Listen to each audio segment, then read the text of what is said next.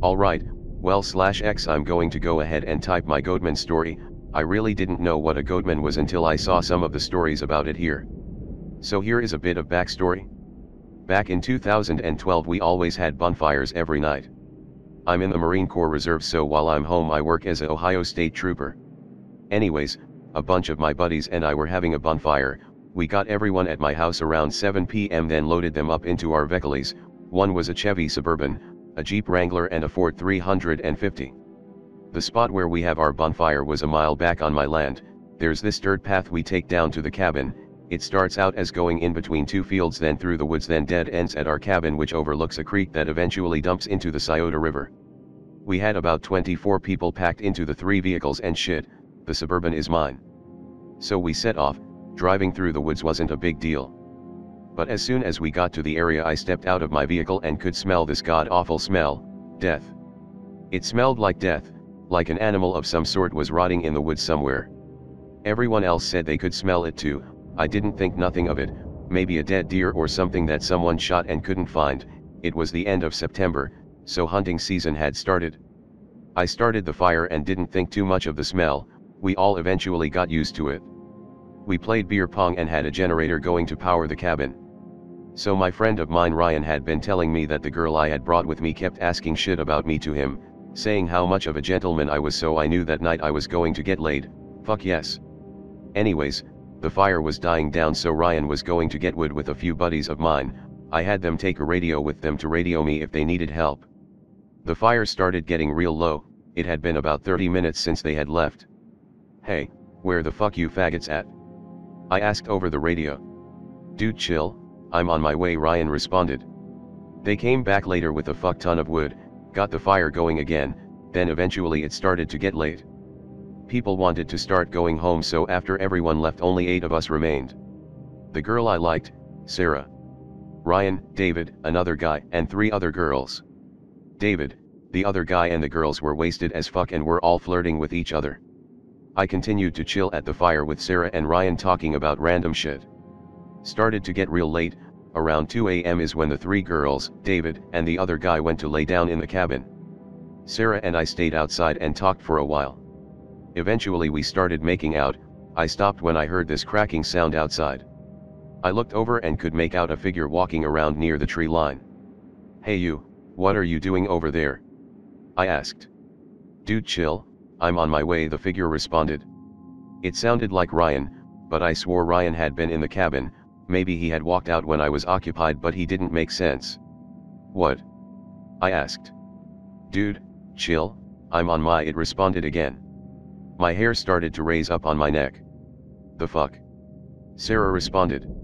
"Sarah, go inside and wake up everyone," I responded. She didn't hesitate. I walked over to my SUV and popped the trunk and grabbed an AR-15.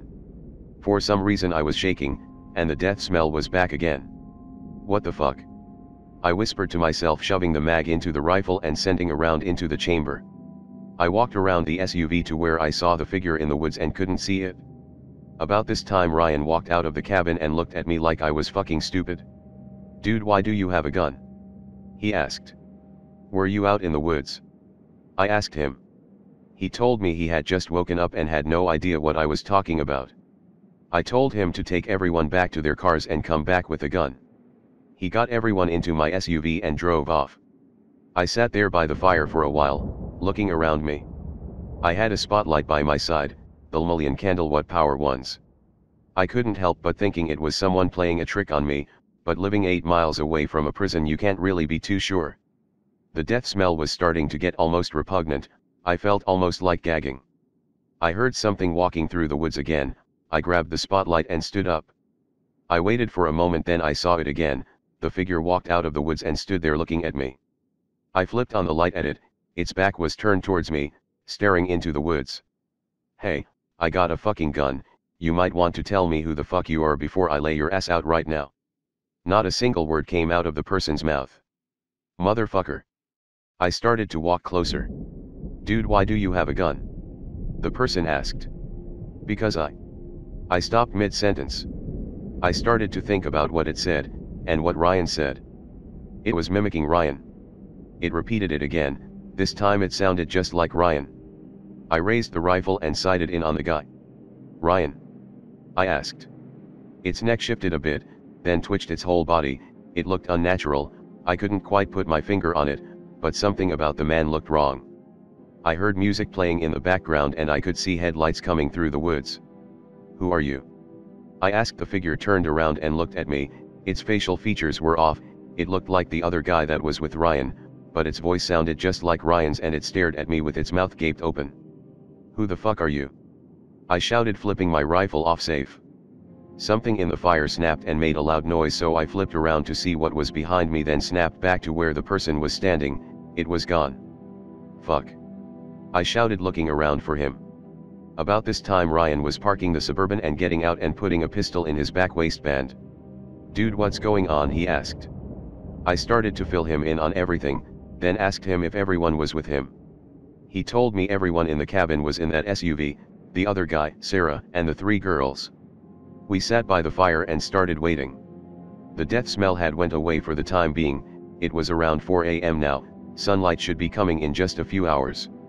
At that time the death smell had came back, this time stronger than ever. To the point Ryan gagged and almost threw up. I got up and looked around, waiting to see the figure again. A few moments passed, then I could see something on the ground, coming out of the woods. I turned on my spotlight and shined it at the figure. The man, who I had seen before, was on the ground rolling around. "What the fuck is that?" Ryan asked, pulling his pistol out. We both stared at the man roll around for a good 20 minutes, then stopped and laid there on the ground. The fire outside illuminated the figure through the window on the door. I could see it standing there, twitching. Sunrise started to come. I could see the figure walk away from the cabin. I ran up and opened up the door and walked outside. By this time the sun was starting to come up, but it was still hard to see anything outside except for the man. The man was walking towards the woods, twitching and shaking. "Hey!" I shouted, drawing my rifle on the man. The figure stopped, and looked at me. I fired a round straight into its head. I seen the man drop like a rock on the ground and start twitching. "Fuck you!" I shouted and kept a beat on him, waiting for the twitching to stop. What happened next I couldn't explain. The man stood up and started walking to the woods like nothing happened. I lowered my rifle and watched as he made it to the tree line and turn around and look at us. I didn't see any wound from him, nothing. His face was completely untouched. The death smell went away. I couldn't smell it anymore. The man smiled at us and walked into the woods again. By that time we ran to the SUV, got in and got the fuck out of Dodge. We never spoke of what happened to anyone in fear they'd think we were mental. I've been back to the place countless times now, but I cannot seem to smell the death smell or see anything unusual anymore. I'm not sure if the Goatman/Skinwalker/ghost thing has gone away or it's moved somewhere else, who knows.